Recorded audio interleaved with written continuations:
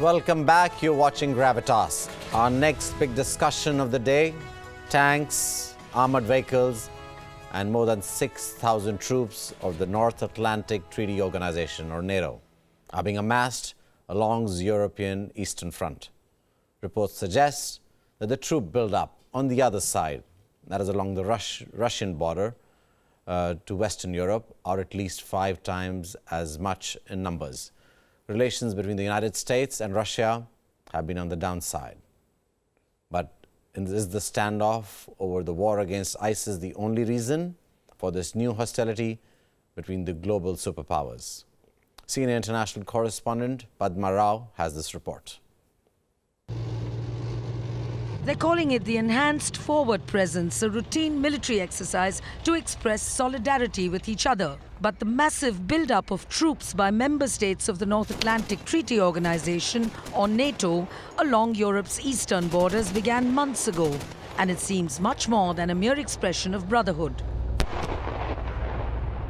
2,800 US weapons and 4,000 troops are being stationed in Poland. They will be joined by at least 3,000 troops from other NATO member states like Germany and Canada in the former Soviet republics of Lithuania, Latvia and Estonia. In Litauen werden wir im Rahmen der NATO-Bündnissolidarität ein starkes Zeichen der Entschlossenheit des NATO-Bündnisses setzen. Insgesamt werden wir innerhalb dieser 6 Monate, wo wir in Litauen sind, zahlreiche Übungen zusammen. The Baltic states look forward to the long-term NATO troop presence. After all, reports suggest that there are 330,000 troops stationed along their other eastern borders, those belonging to the other big neighbor, Russia. Russia's belligerent annexation of Ukraine's Crimea Peninsula in 2014 and support for pro-Russian separatists in eastern Ukraine plunged relations between NATO and Moscow into the deepest frost since the end of the Cold War in 1991, and the tiny Baltic republics into uncertainty, prompting a plea addressed to Washington and NATO for help. The decision was made to do what's called European Reassurance Initiative. This is part of that plan. These forces here were in direct response to the destabilizing efforts of the Russian government in the Ukraine. Germany's enthusiasm for this initiative is rather surprising. After all, the German anathema for the presence of troops on their territory is well known. They have experienced it for most of the 7 decades since the end of World War II. Canada, too, is known as an advocate for a weapons-free world. So is this initiative really about human values, or is it more about control over the oil and gas pipelines that flow from Russia through Ukraine to Europe? Russia is the world's largest supplier of energy, and Europe is one of its most important consumers. And of late, Russia has been threatening to turn off those taps. Given the deteriorating relations between the United States and Russia, even over conflicts elsewhere like in Syria, analysts warn that such an eyeball-to-eyeball confrontation may result in a small provocation sparking off a conflict along the NATO's eastern flank in the coming year. The Cold War between the West and the former Soviet Union resulted in the erection of the Berlin Wall as a symbol of that mistrust. Now, it's a new Iron Curtain being drawn between the erstwhile enemies all over again. But if differing political ideologies and competition for military and nuclear supremacy caused the first, this time it may be energy, the new world's biggest and most urgent need. Padma Rao, WION. Joining me from the newsroom is Padma. Padma, a massive troop build-up like this after so many decades of disarmament in Europe. What do you make of it? Yes, Rohit. As you know, US troops are deployed in more than 150 countries around the world, including in Central and South Asia. But other than in countries like Afghanistan or Syria, they're not really in active combat everywhere. So merely the deployment of troops I don't necessarily see as leading to war. But yes, the situation along that particular border where they are amassed along the border to Russia is certainly quite tense, as is the relationship between the two countries and between the NATO and Russia. Sure.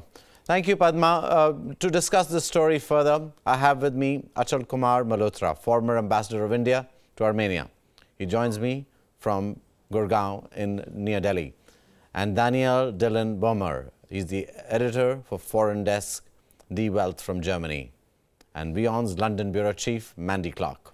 Also joins me live Now, thank you all for joining me this evening. Ambassador Malhotra, let me start by asking you. There are reportedly 30,000 troops there on the Russian side, amassed along its western border. Is this a rather large number? What is the intention here?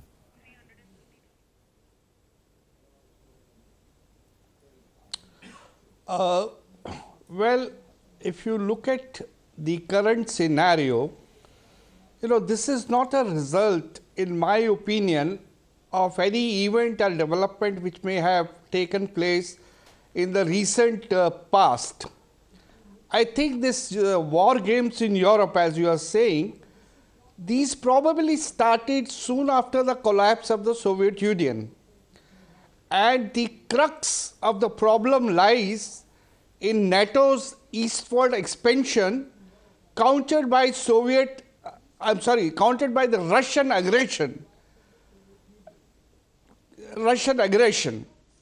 And it has, in the initial years of the collapse, probably Russia was not in a position or a strong position to counter any measures taken by the NATO in the direction of their eastward expansion.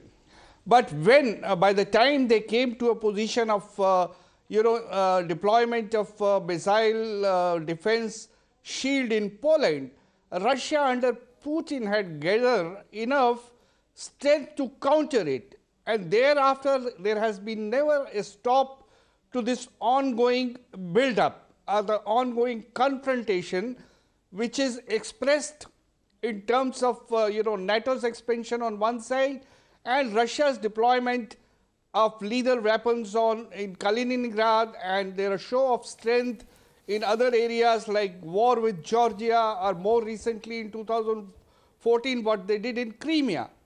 So it is a two-way affair, and it doesn't augur well for anyone for that matter. Sure. And I think it's a matter of serious concern, and probably it may not lead to any war in the near future, but this kind of a build-up is best avoidable. Sure. Daniel, Germany has seen heavy Allied troop and missile presence, but also Soviet's presence on its soil for the most of 7 decades since the end of the World War II. How does the common man in Germany feel about the country sending 1,000 troops to the Baltic states for a routine exercise? Well, first of all, good evening to you, Rohit. That's a very good question. If I look at my fellow countrymen, I could say that I've rarely seen such a contradictory mood here. On the one hand, you have, in the most recent polls, some 81% of Germans who are in favor of better relations with Russia, and who are, I think, somewhat concerned about the international scenario becoming so more full of tension. On the other hand, you have some almost 50% of Germans who regard Russia as a threat. So if I would sum that up, Germans are wearying of that tension building up, but they have made the historical experience that even though you need to find a way to come to terms with Russia, you can only do so from a position of power. So I do think that there is some understanding for the need to strengthen the eastern neighbors within the European Union. And if you take those latest troop deployments, in many respects, they are far behind what the East Europeans actually wanted from NATO. They wanted more troops, they wanted permanent stationments, but now we see rotating troops. So it is from the Western side a show of force. I think it's also an American administration that is going out and that wants to show a last strong stand in the face of Russia. But of course, we don't know what will happen after January 20th, and then the game will be all new in the east of Europe. And even though I don't see a war coming up, I think there is a heightened danger of conflagration because both sides don't know each other very well. Sure. Decision makers don't know each other very well, and we have separatists and informal militant groups on the ground who might be tempted to play their own game. Sure. Ambassador Malhotra, is Russia likely to feel threatened by this NATO exercise, or are they already aware that this unfolds and they have already been beefing up their presence? Well, surely Russia is concerned, and concerned not from today, from the day NATO has started expansion. You know, soon after the collapse of the Soviet Union, as I mentioned earlier, the space that was vacated by the Soviet Union, NATO and the Western world has tried to, you know, somehow or the other occupy it. Fine, they wanted to introduce institutions of democracy and, you know, the democratic values and so on and so forth. But side by side, probably this would have been tolerable as far as Russia is concerned. Probably Russia wouldn't have mind. But the moment it came to a question of, you know, the military build-up right next door, right on the border of Russia, from that day onwards, Russia has been concerned. And it has been, and it seems to have adopted a two-pronged strategy. Number one, it has been aggressive. It has been deploying lethal weapons in Kaliningrad, which is a strategic location as far as the East European countries are concerned. Sure. And at the same time, it has also shown aggression in terms of, you know, annexing Crimea or waging a war against Georgia, fighting a war with Georgia. So I think Russia has been on the alert right from the beginning. Sure. Fine, first 10 years they were not in a position to do much. Now under Putin onwards, in the last 10-15 years, they are in a position to do something and they are doing it and they will continue to do that. Sure. And I think it is high time that both sides, instead of seeing each other eye to eye, eyeball to eyeball, rather than sit down and work according to NATO's declared objective of preventing conflicts rather than, you know, creating conflicts, having Totally. dialogue while showing strength. Surely. So I think the time has come that they better, you know, stop now. Also, Russia showed its might when it certainly was in Ukraine, and we've seen that movement. Let me bring in Mandy Clark here. Mandy, let us look at the bigger picture with you here. Turkey has not been admitted to the EU, but is a member of NATO. Is Turkey also going to participate in this exercise, ostensibly to protect the small Baltic republics that feel threatened by Russia? Well, at the minute, the relationship with Turkey and NATO is very sensitive after the failed military coup. Now, that was a coup that NATO certainly didn't support, but it has led to a stalling of joint exercises. Turkey, you must know that it has the biggest military in all of Europe in NATO. The only bigger one is the United States. So the alliance is certainly very keen to keep Turkey within NATO. Now, Turkey might provide a supporting role for this mission. However, Turkey's pointed out they have their own problems with Russia at the Black Sea, and they have described the Black Sea as slowly becoming a Russian lake because of the Russian military posts that are being built up along that border. So certainly they want a similar strategy in that region as well. But at the minute, the relationship is sensitive, and it will be seen if Turkey will provide some support to it. Mandy, what about the UK? It is a member of NATO too. Is it also sending troops? Yes, absolutely. In fact, Britain has upped its commitment.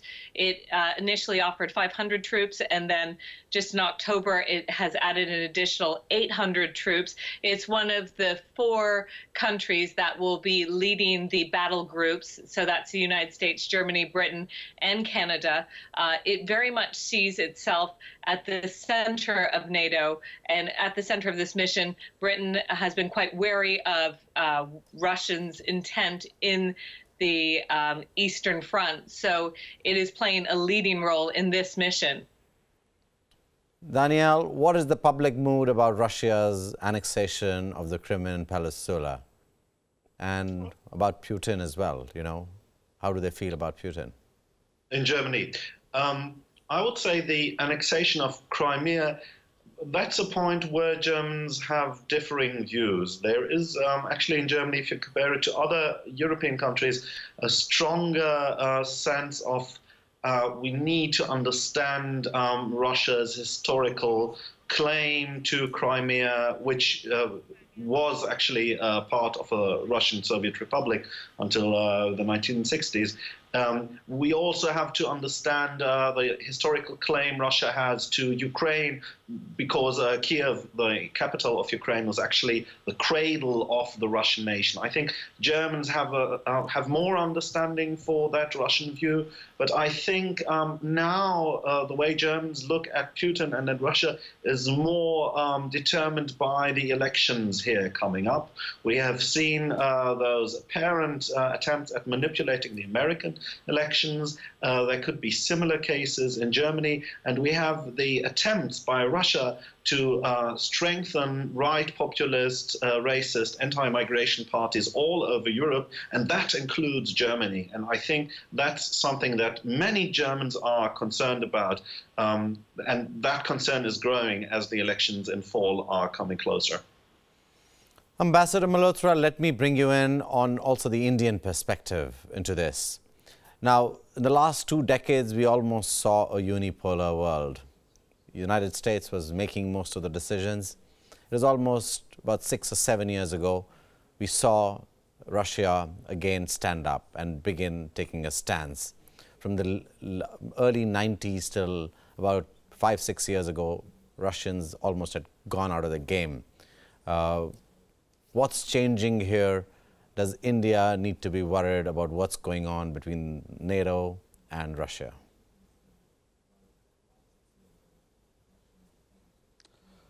Well, Rohit, I think any situation of conflict, whether it is between USA or Russia, whether it is between NATO on the one hand and Russia on the other hand, does not augur well for the overall stability of the world, including it is not in the interest of India. Now, with Russia, I think for the past 2-3, at least for the past 2 years, we are ourselves not sure where do we stand with Russia.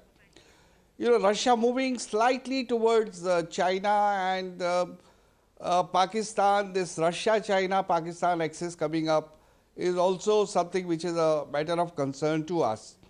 Now, Donald Trump, which way will he go? Whether he will extend hands of friendship with President Putin, or will he adopt some different strategy, will be seen only over a period of time. If you go by his yesterday's press conference, he said, I don't know, people are saying that I may get along well with Putin. I don't know, maybe yes. So he is still keeping under the sleeves what he has in mind as far as Russia is concerned. And he's also undergoing lots of trouble on account of the supposedly the role which Russia had played in the defeat of Hillary, or the compromising information that Russia has got as far as Donald Trump is concerned. So I think we have to very carefully watch which way this alignment or realignment is going to take place over a period of next 6 to 8 months. But I'll repeat myself when I say that any conflict between these big powers is not going to augur well for the rest of the humanity. And we hope and we should look towards a situation where they will be able to sit together and work out whatever misperceptions or distrust they have for each other. Sure. It makes sense for NATO to enhance its presence in East Europe because they are committed to provide security to its members. This makes sense. That it also makes sense that Russia, enhances its own military strength in Kaliningrad and other parts of the world. I'm with you, Dr. Ambassador Malhotra, on this. Show of strength, it is all right. I'm with you. I'm with you when you say, Danielle, you brought up slightly earlier in the discussion, January 20th. This may all change, the whole relationship, the way it's structured. Your closing thoughts as we wind up this debate. Well, I can only pick up the cue that the ambassador just gave me. I see all those concerns and I share them. And I think the best perspective that we have here, and maybe that's a particularly German experience, is that if we look back at the 1980s and parts of the 70s now, many Germans feel that in a way the Cold War offered a strong sense of stability, after all, because you knew who was at the helm. Those people could sit together and put some order into the world. And if this is what those supposedly self-declared strongmen in Moscow and Washington achieve, then they ought to be thanked for that. Mandy, let me ask you, the whole relationship between the EU and the interests of the EU, how is it going to change after Brexit? Because that certainly has been a turning point in the relationship. I think Britain has made it very clear that even though they're going to plan to exit the EU, they are still strongly committed to NATO. They see this as their top military strategy. It is the British military could not protect itself without the strength of NATO. It's one of the few countries that pay its share. So recently Donald Trump said that most of the members of NATO are not paying the 2% GDP that needs to be put in. Britain has been doing it. It has showed financially its commitment to NATO. It's put in its troop numbers, and it certainly in the future has made it quite clear that this is their military strategy going forward. Great. Thank you, Mandy, for giving us this perspective. Thank you, Ambassador Malhotra, and thank you, Daniel, for joining us to understand this. Now, to get a real sense of what's happening there in Europe. On one side, there are Russian troops, on the other side, Eastern Europe. Now, it is getting a tremendous amount of troops from all the NATO countries. The NATO countries is a grouping of countries that protects parts of Europe, and certainly a grouping between France and the United States and the UK. Now, the challenge is going to be that will this escalate into a war, or will all of this change on January 20th when Trump comes into power and he decides he wants to have good relations with Russia and not look at Russia as an adversary. But the games are larger. There are lots of oil interests in Eastern Europe. There are lots of oil interests in the Middle East. And this is far from over until we can call it that. That is all we have in this edition of Gravitas. News and updates continue on WION when we return. This is me, Rohit Gandhi, signing off. Good night and good luck.